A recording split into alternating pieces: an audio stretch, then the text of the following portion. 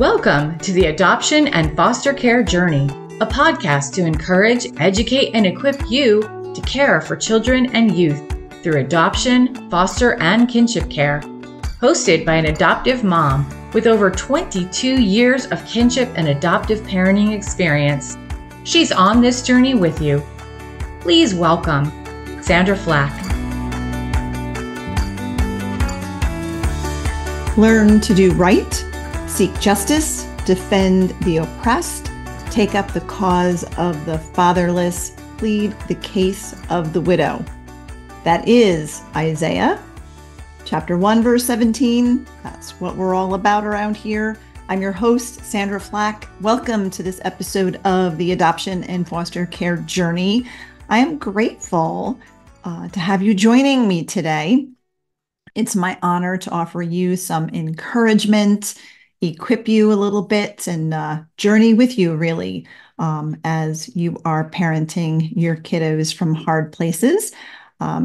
Raising kids with trauma, difficult, right, to say the least.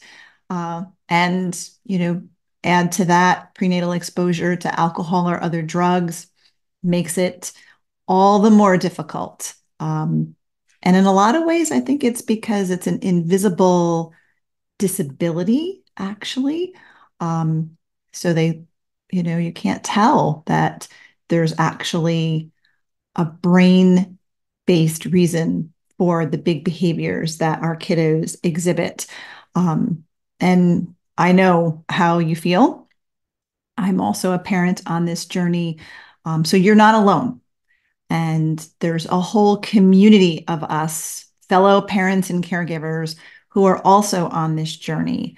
And actually check out this resource that we have for you. Sandra Flach, host of the Adoption and Foster Care Journey podcast, and FASD educator Debbie Raymond, invite you to join Hope for the FASD Journey, a virtual support community for parents and caregivers raising individuals with fetal alcohol spectrum disorder, diagnosed or not. This faith-based support community meets online 3 times each month, features special VIP guests, and a private Facebook group for members only, which includes Soul Care Saturday video devotionals led by Sandra and Deb.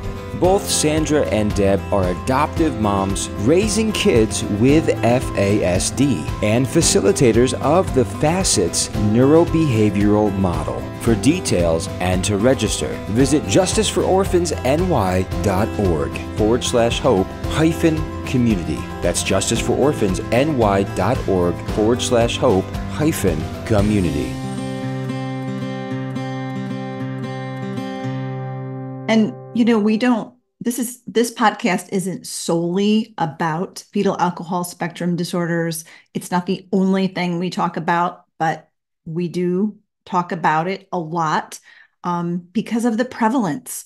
And, among the population of children in adoptive placements, in foster care, even kinship, right? There's a high prevalence of prenatal exposure to alcohol, as well as other drugs, but alcohol does the most harm, longer lasting harm. And a lot of parents and professionals even don't realize that FASD is the leading cause of developmental disabilities and learning disabilities worldwide. In fact, 1 in 20 school-aged children in the United States has been prenatally exposed to alcohol. That's a higher rate than autism, which is 1 in 36. And of course, it's even more prevalent among our population of children in child welfare. And families are struggling. We are struggling, whether so many families don't know that is actually what they're struggling with. And even if you do know, it doesn't necessarily make it any easier, right? I'm a mom of an 18 and a 21-year-old with fetal alcohol syndrome diagnosed. And I spent years trying to figure out what was going on and how could I help my kids and how could I fix this behavior and change this behavior. And, we became trauma informed. That's a very necessary part of this journey. used all the connected parenting strategies, which worked, and I highly endorse. Love Dr. Karen Purvis, the connected child, the whole thing, right? But we reached a point to where that wasn't enough. We needed next level skills and strategies, and to be better equipped and to really understand the impact and how literally our kids' brains are completely different because of prenatal exposure. And the journey is isolating because people don't get it. Back then, when my kids got diagnosed, we got handed a pamphlet on ADHD by the developmental pediatrician, and we were told, have a nice day. There was not a community. There was no support. There really was no resources back then. It was just dark and doom and gloom outcomes.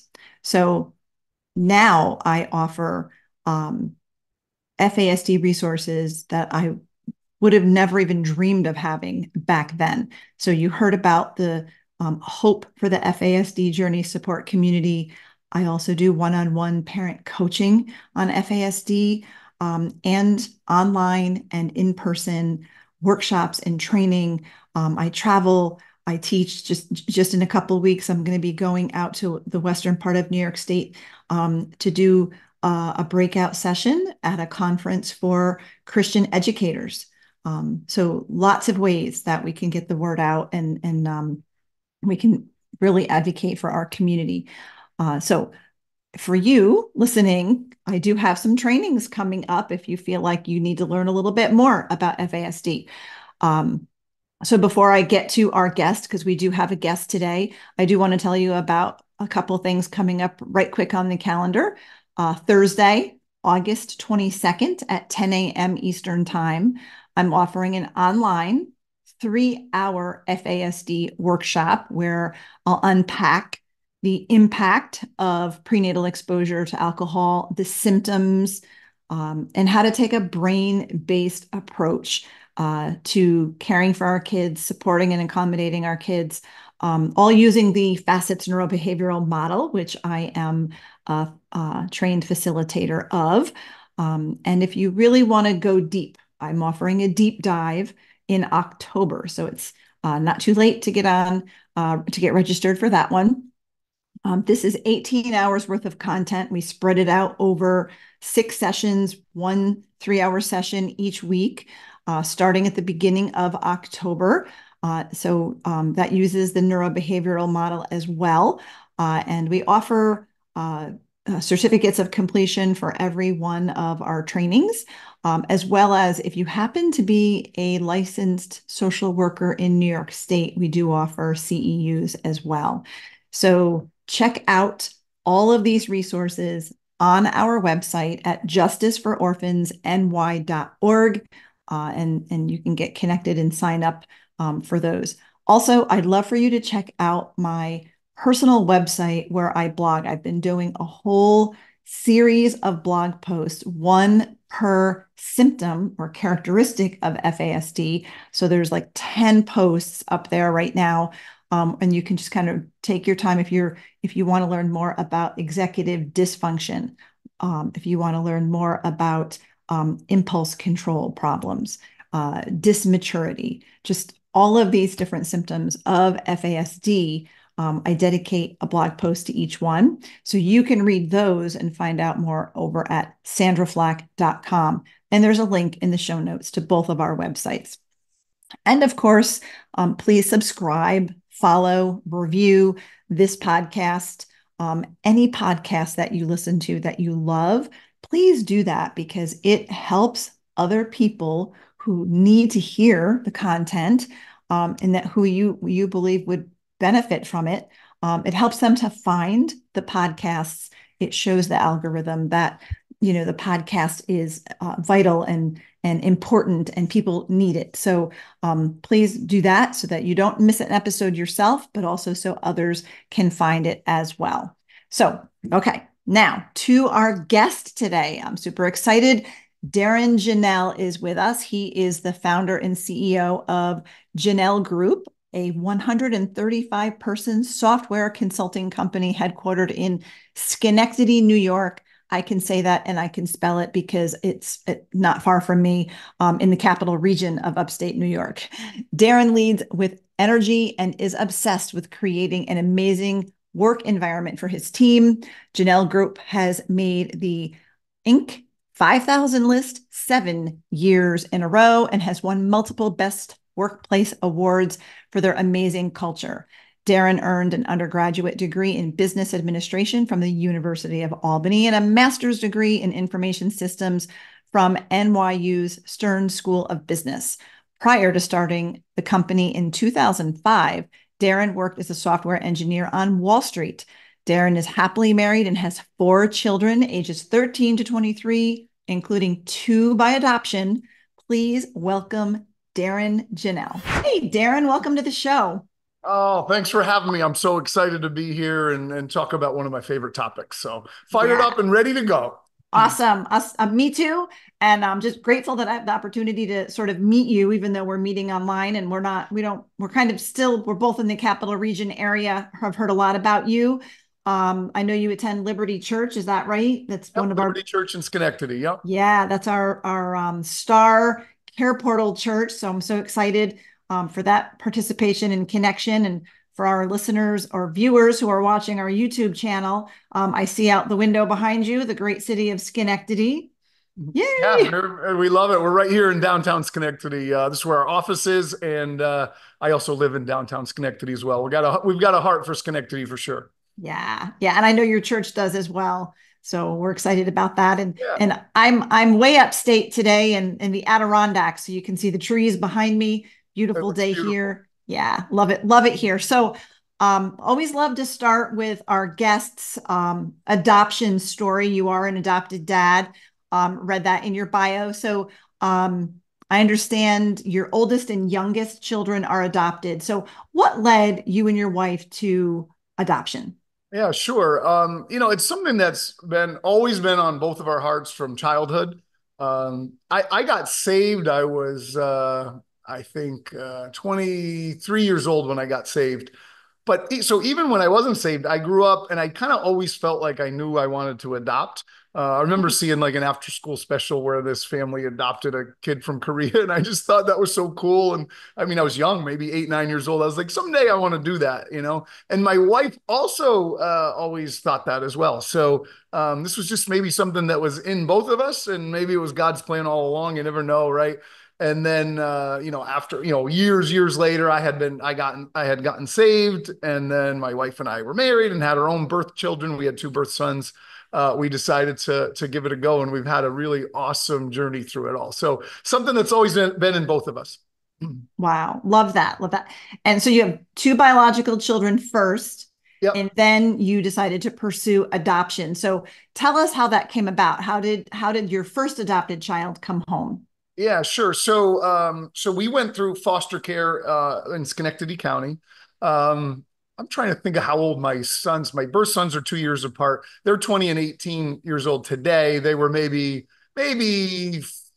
6 and 4 when we started this, right? We took the course through the foster care course, and then kind of opened up for foster care. And our goal was always to kind of adopt, even though the goal of foster care is to reunite the children with their birth families, right? And obviously we would never stand in the way. And, I guess we could get behind that mission as well. But, we always kind of felt called to bringing a child in and making them a part of our family. So through foster care, we actually got our first placement, a little girl. She was, what was she, 2 years old when we got her. And she was with us for about a year and kind of going back and forth to the birth family and visits and things like that. And eventually she went back to her birth family, right? And that's in the foster care system, that's a quote unquote success story. For us, it was a bummer though. Like we had really bonded with this little girl and we thought we gave her a really good environment, but she ended up going back. That was a bit of a bummer. But again, we were playing our role in the system. And so then we decided to do it again. And then my daughter, Taya, came to us, and it was just so amazing. She was 13 months old. And the day you get your foster kid, usually the caseworker just comes and drops a kid off, just like you're getting your Chinese food or something like that, right? And it's just such a a wild feeling. They kind of hand this kid off. You hang out with the social worker for 20 minutes and they're like, all right, good luck. We'll call you tomorrow, and you got a new child. And it's just such a wild time. And my wife and I just fell in love with my daughter from like minute one. She was the Mm. cutest little thing sucking on her pacifier. And we gave her a bath and fed her. And she was the sweetest kid. And it was just a perfect glove fit from day one. So that's kind of the story of how she came about. Wow. And then you did it again because you have two adopted children. How did a little boy next? No, okay. So then she's with us now for I don't know, 5, 6 years. I should have prepared my timeline before this, but she was with us for a number of years, and my wife and I were thinking and praying about doing it again. So we were going to go through foster care, but actually, my kids go to McKeel Christian Academy, a small Christian school here in Schenectady. Actually, it's in Scotia, and we love that school. We have a heart for it.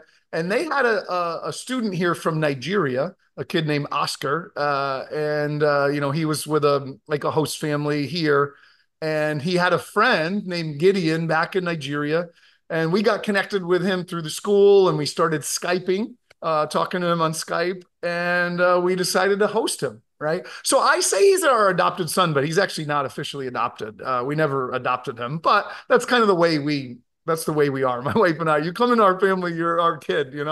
And so Gideon actually came from Nigeria on his 16th birthday, and he flew over, first time ever on a plane. And we pick him up at Albany Airport, and his whole life was turned upside down. He had never been out of the country. He's from northern Nigeria, and just everything was new to him, right? All Mm. of the technology, and again, first time flying, first time in an elevator, first time with a microwave, first time with an iPhone, just all of the technology, and it was just like a really kind of a fun journey, kind of showing him America and exposing him to all this, and also another glove fit with our family from day one. So he came on his 16th birthday. He's about to turn 24. So he's been with us 8 years. And actually, he's not even with us anymore. He went to college, he graduated, and he is on his own. He lives in Pennsylvania, and he's about to get married. And it's just such a cool story. Yeah. So now, had he been an orphan in Nigeria? And No, so wow. actually, I'm gonna take a sidebar. This doesn't Yeah. have anything to do with foster or adoption, but it's a really cool story. So he has parents, mom and dad in Nigeria, who he loves and a great relationship with them, and he has 5 siblings. And so when he was living with us, a couple years in, he takes a summer job at Jersey Mike's, and he's making sandwiches, and he's saving up all his money. He's not really spending his money, and he's working like a dog, 50, 60 hours a week, right? And we're joking with him. We're like, gee, we call him G, Gideon. And we're like, gee, what are you doing with all your money, man? You got to be the richest kid in Schenectady. You're going to buy a car. What are you going to do with all this money? And I'm actually looking on my phone for the photo. And he goes, actually, I just bought my parents a house. And so I don't know if you can see this on the camera, but he bought this house Oh, for his family, wow. and the first house they've ever owned. He saved Wow. up his hard-earned money from Jersey Mike's and sent that back to his parents and bought them that home. And Wow. also the next summer he did it again. Well, not another home, but he bought 250 chickens for them so they could sell the eggs. And he sent two of his brothers to college. I mean, it's just such an amazing story. And you talk about somebody taking the American dream and the opportunity and working his butt off to Yeah. take advantage of that and better his family and better himself. It's such a cool story. Wow. That is such a cool, what a you know, a young man really with God's favor on him to put his family first and to do that. And we don't see young men like that very often. And I know one of our adopted sons, our oldest son, adopted from Ukraine. We adopted 4 siblings. And he came when he was 9, almost 10. And we Mhm. have an incredible story with him. And he did his birth parents were alive in Ukraine at the time, but he had been in an orphanage. They had abandoned the children and all of that. So he came from, very difficult background, but what a young man, Yeah. just the character and just the drive and the respect and Mm. people would compliment us all the time, my husband and I, about what a great job we were doing. And we're like, yeah, no, he came that way. Like we really didn't have anything to do with it. That's funny. Same thing with Gideon. Yeah. You're Yeah. doing such a great job. I'm like, he got off the plane and was respectful and cool and Yeah. hardworking and all that. And I just Wow. taught him how to use a microwave. Exactly. So, well, that is incredible because a lot of times you would, well, if he had good parents, it sounds like, so he had that foundation. So he didn't come from a place of trauma. So many children coming in through the foster care system, or even if it had been an international adoption where there had been, they'd been abandoned or whatever, there's trauma, and then that just impacts everything about a child and their behavior. So at least with your daughter that came in through foster care, did you have any challenges? Was the adjustment difficult? Was there trauma? How Yeah, did you navigate that? there wasn't really trauma with my daughter. She came, her mom struggled with addiction and she came from a tough situation, but it was more of like maybe like neglect and not well, at least we don't think there was any like abuse or anything like that. Um, and she came to us at 13 months, so she was still early enough to. I mean, she's just such a happy, well-adjusted kid, and so we're Mm, really lucked out there. In Gideon's situation, he came from northern Nigeria, and there's actually a ton of violence over there with the Boko yeah, Haram, a Muslim extremist group, and there's crazy violence against Christians over there. So he did experience some of that, and has seen the craziest things you could ever imagine, yeah, and he doesn't seem to suffer or struggle from that. But again, you never know what's going on in somebody's head. And we've always said, do you want to talk to somebody about it? And he seems okay with it, but there hasn't been any like outward signs that there's really bad trauma there. But I do know that he lived and experienced some crazy yeah. things. It's Wow. so heartbreaking. Yeah. Oh, so heartbreaking. But just to Yeah. have that second chance at life, and to be able to come here, Yeah. and he gets a second chance, but also was able to invest that second chance into his Yeah. parents, which is Yeah. just an incredible, incredible story. I love that. And Um, Sandra, it's funny. It puts like American, or they say this term, first world problems. It does put those in perspective. yeah. When you're Oh, like, yeah. oh my goodness, traffic is so bad or something. It's like, I've never left my town. What are you talking Yeah. about? Like, oh, it took you an extra hour to get to Boston. Wow, like Yeah. you're Yeah. traveling to a world-class city. I think the addition of Gideon into our family really helped expose all of us, my birth kids, my adopted daughter, my wife and I, to like, oh, put these things in perspective and truly get what it means to say a first world problem. And so, Yeah. I thought that was really cool and something good that came out of it. Yeah. And that ties into a question that I was going to ask about, was there anything that about adoption that you didn't expect? Yeah, I think the foster care class that we did through Schenectady County did a really good job of telling stories, and actually it kind of makes you nervous. They tell you like when you did adoption, did you go through foster care and do those courses, or you did like it sounds like international adoption? I don't know if you did you do any of Yeah, those we, courses? we we did after the fact take the Uh-huh. take the MAPS classes for foster care, but initially our story is different because we did a kinship placement first, so there was no trauma training, nothing to prepare us. So we just we're biological parents. We have these three other kids. We know what we're doing. Pat on Yeah, the back.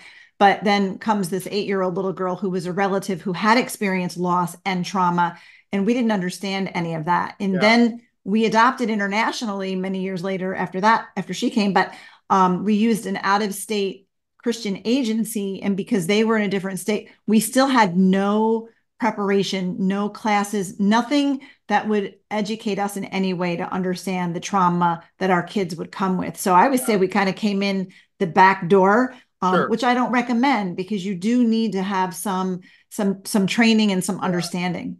That training was super eye-opening for us, and it does kind of put the fear of God in you to think, oh my goodness, what are we getting into? And we have Yeah. tons of friends who've done foster care and adoption and all of that, and we've heard some tough, challenging stories.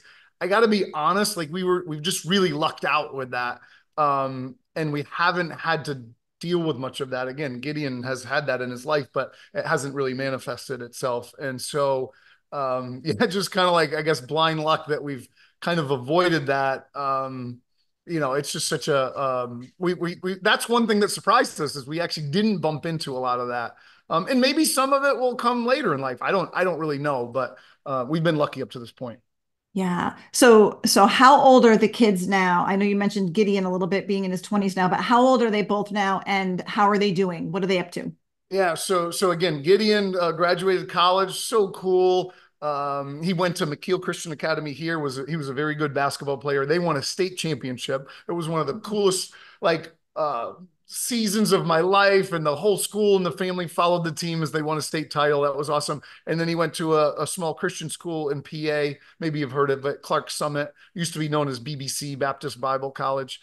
Unfortunately, that school just closed, which is a bummer. But he went to school there for 4 years, graduated, and he's still working at Jersey Mike's, but he's like a manager. He's running stores. They're going to sponsor his visa, which is really cool because he's actually, again, even though we call him our son, he's not legally our son. So he's still here on a student visa and he's figuring out his work visa. And he's been in the country 8 years now, so he's trying to get his green card. And so hopefully we can get all of that buttoned up. And he's just doing fantastic. And my daughter is now 14. So she's been with us basically all her life. I mean, and she looks just like us, even though she's 100% Puerto Rican. She looks exactly like my wife and I. And they go, "Oh, your daughter looks just like you." You know, we don't correct anyone or say anything, but it's just kind of funny how I think she was meant to be with us from day one. And she's a diehard Taylor Swift fan, and she just saved up $1,300, and it was like a year-long thing. She worked her butt off to do it, and we went over to Germany to see Taylor Swift in concert and all of that. So Wow. really cool experience, and she's just doing so well. She's at McKeel Christian, happy kid. We have such a great relationship with her, and it couldn't be going better, really, Sandra. Wow. That's exciting because so many of our families, I know some of our listeners are probably saying, "What?" Yeah, right. You Because got lucky, right? And I yeah, did, right? yeah, Yeah, yeah. yeah. But we love that. And we've got that, my husband and I are parents of 5 adopted kids. So, Wow. we have a couple that, I would say, yeah, lucky, right? That they just clicked into our family. No, it wasn't hard, it wasn't difficult. And then others just had more significant trauma, and the like. So we Yeah. navigate all of it, but so many families that are listening are struggling, but yet we need that hope that it can be okay and that it will work out. So I love that. That. Sandra, you know what we transitioned into a little bit too is we've got a big old house, one of these old antique houses in Schenectady, and so a lot of rooms, and we like to think of our house as an open house. So now we're not doing like adoption or foster, but we're bringing kids in, whether it's Gideon's friends coming and staying for a summer, or my son did some traveling and stayed with a family in Brazil, and their daughter comes and stays with us. She's been with us 3 times now for, months at a time. And I don't think we're done with that. I think our house is going to be a revolving door of, maybe now a little bit older, like college age or high school age students and transfer students and foreign exchanges and all of that. And that has been a really rewarding experience. The reason I bring that up is if there's people in your audience that maybe haven't pulled the trigger or maybe hesitant, that might be a good way to test the waters, right? Get a foreign exchange student for a year, right? See how that works. Can I put up with a 16-year-old Spanish girl, who wants to go to school for a year in America? And then you kind of see, how do we do it, bringing someone in and opening our doors, and does it feel natural? That might be a good baby step into it. I don't know if that's relevant or not, but I thought it was. Yeah. Yeah. Yeah. And respite even, for Yeah. folks who are, not sure, or even not done. There's some families have adopted and then, they want to open their home and they want to do more. They just don't know, what's going to be a good fit. Lots of different ways that we can invest into the lives of children. Yeah. Your story definitely is evidence of that. Darrin, you're being a husband, a dad, a successful businessman. How has adoption, or even investing, into the lives of children that weren't biologically yours, how has that changed you in any way, or Yeah. has it changed you in any way? Yeah. I think it's taught me, I guess, empathy for others, right? I can remember when I was young, I mentioned, when I was young, always wanted to adopt. And maybe this makes me sound like a horrible person, but I'll say it anyway. I remember in high school, we had these foreign exchange students from France. I think they were from France. and they just were different than us. Their clothes were different. They didn't use deodorant. I just remember going like, oh, these people, like, I was just so the opposite of empathy, and just like, it just I wasn't in a good place. This was pre-Christian days too. And then over time, as you grow and you mature and you realize, oh my gosh, I was being so so naive and just ignorant. And I think, this experience and seeing different families and different people's stories and struggles, it's really just opened my eyes to the world is so much bigger than you and your experiences and all of your worldviews. Your worldview is your worldview because of what you've seen in your experience. There are billions of people and there are billions of different situations. And I just think getting exposure to those different things, like I didn't know things about families from northern Nigeria, right? And now I'm almost a little bit of an expert on the subject, right? Because I've been exposed to that. And so I think that's been really helpful in helping me become more empathetic and hopefully more Christ-like, but and I got a lot of work to do still, but I think that would be the main way it's impacted me. Yeah, I would have to say a similar thing for myself, even because, we go in, we entered this, the Lord called us to adopt these children and we're going to change their lives, right, for the better. And then my husband and I are like, I think we're the ones that were changed for the better, Yeah. Yeah. And really it grows your faith in the Lord and just is part of that transformation that we should all be experiencing and growing as believers. So I love that. You see the world too, right? Again, we've done a lot of international stuff, right? Gideon's from Nigeria.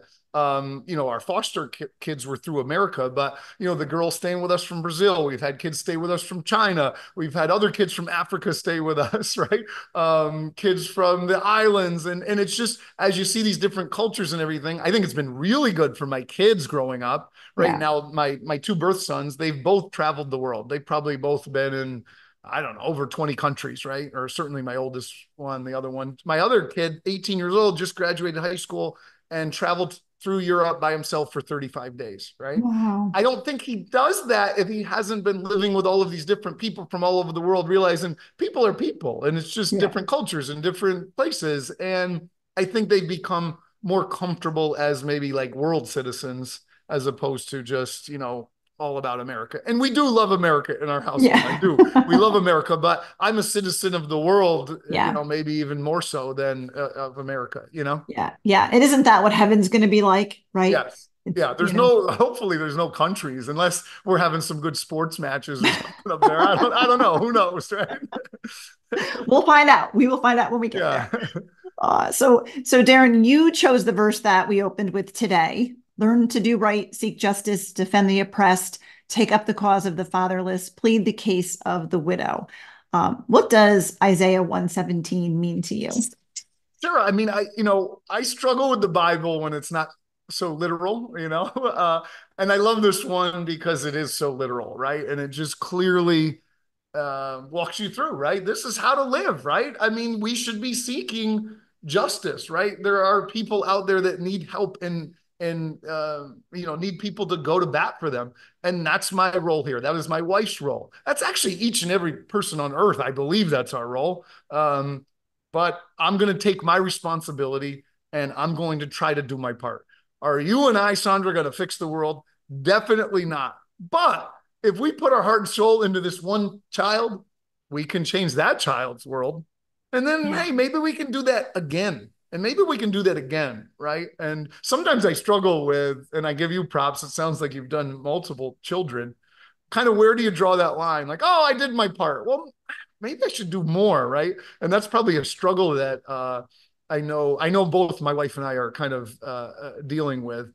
I'm getting off topic on the verse, but I love that verse because it's so literal.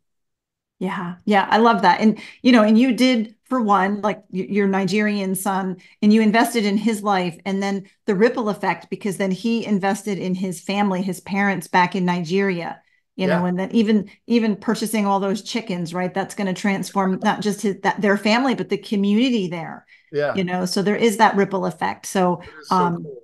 And we're all like, anyone in life, no matter what your situation is, and certainly if you're blessed, like really blessed, like I feel like I have, seems like you have as well. Like I'm most 99% of my blessings aren't my own doing, right? You could even argue 99.9 because any of the things I quote unquote worked for or did on my own, well, I did on my own because I had all of these other things that were given to me, right? And so when you kind of like put it through that lens, well, these other people don't have that. Shouldn't we try our best to share what we have been blessed with and kind of pass that on or, pay that forward, Yeah, I love that. And that sort of ties into because I agree, like, we adopted five altogether, but with running the ministry, running, JFO and doing what we're doing, it was like I felt like, I said to my husband, I think we need to also do foster care now. And we took the foster care classes and we had already, we already have five adopted children. And then some things happened, my mom became terminally ill and I had to take care of her. And then we didn't have an empty bed because a couple of kids hadn't left for college yet. And it just seemed like the door to foster care for us wasn't opening.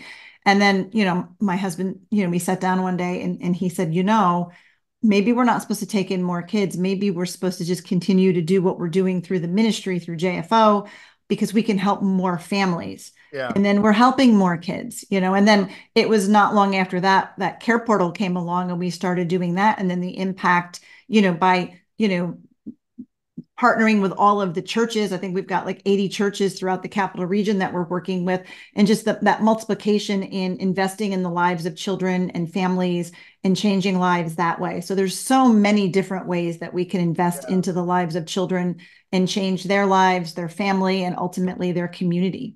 That's awesome. And I love what you said about maybe we're not supposed to do this, right? My wife and I both struggle with, a lot of Christians are like, God spoke to me. And I struggle with that. Like, well, are you sure? Or that's just what you wanted to do. What we do is we pray about it. God, I don't know if you're speaking or not, but what I'm asking you to do is open doors, close doors, let the cards or the chips fall where they may to where you want it to go. And we'll try our best to follow the signs that we see. Right. And if then we get a call and the kid says, hey, I need a place to live. And you go, wait, I just prayed that. And now this is happening. Some non-believers will go, well, that's just coincidence. Maybe it is. Maybe it's not. I believe it happens to be God, and God is answering our prayer and opening doors, closing doors, letting this happen or not happen. And my wife and I are just trying our best to navigate and, go through the passages that God opens for us, Yeah. And that's our role, is to be obedient to whatever, if the door opens, step through, trusting that the Lord opened it and he'll be there to equip us for whatever is on the other side. Right. So it's being willing to be obedient. Sometimes we say putting our yes on the table, whatever the Lord, whatever you want to do, Lord. Yeah. Yes. Just be with us in it and through it. Right. Yeah. That's great. Yeah. So Darrin, our listeners are primarily foster and adoptive parents, like us, and caring for kids and investing in kids.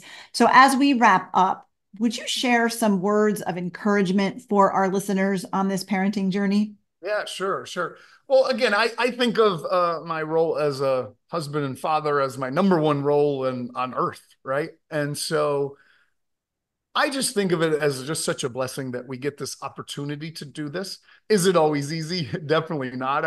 As I told my story, I made it seem like, oh, it's perfect and this is great and this is great. It's not all perfect, and certain people are definitely dealing with more struggles than we are. But this is an opportunity, right? And I'm a big believer in positive thinking and kind of repetition, and continue to have the discipline to pray on this and continue to, I believe this is a negative word a lot of people think, brainwash yourself. This is what we're here to do. Continue to remind yourself. And if you're listening to this, take this as a reminder. Maybe it's God speaking through me. Maybe I'm just a lunatic and I'm speaking, but we are supposed to do this. Take courage, keep pushing, keep fighting. This is what we're supposed to do. We're not supposed to just live off the fat of the land and float around and retire and hang out and chill. That's not what we're supposed to do. God put us here to do this work, and I'm going to try to step up and do my part, right? And I love like kind of that type of talk and thinking. I'm a sports guy, so I love the motivational stuff. And this is what we're here to do, and get around a bunch of other people that are also in the same boat. It's so much easier, right? When you've got some other friends that are maybe quote unquote in the struggle with you, and going through some stuff, and you can share experiences and pray up together. And that has been really helpful for us to kind of partner with others who are in the same journey. So a little bit of motivation for me at the end. I'm a high energy guy, and I love kind of talking that way. Oh, well, thank you so much for the encouragement. I know our listeners will be encouraged by your story and by your message. And Darrin, thank you for all that you're doing there in Schenectady and in your church, and on behalf of children and kids and college age kids, and for investing in them. So thank you so much for being with us today. Sandra, same back to you. You're doing amazing work. It's so cool to see what you're up to. And thanks for having me. And this was a fun conversation. Thank you. Thank you. What a great conversation with Darrin Jahnel. I hope that you were encouraged and motivated by his story and his message at the end there. That's what we want to do here. We want to encourage you and equip you, of course, for your parenting journey. So thank you so much for listening today, and let your adoptive and your fellow adoptive and fostering and kinship caregiving friends know about this podcast, and know about our training. Again, always want to circle back around and reiterate that, we have all of those resources for parents and caregivers and even professionals who are working with children who are prenatally exposed to alcohol or other drugs. We have the support group, the training, and the support group, the training, and this podcast, of course. And you can check out all of our resources on our website, justicefororphans.ny.org, and my personal website where my blog lives, sandraflach.com.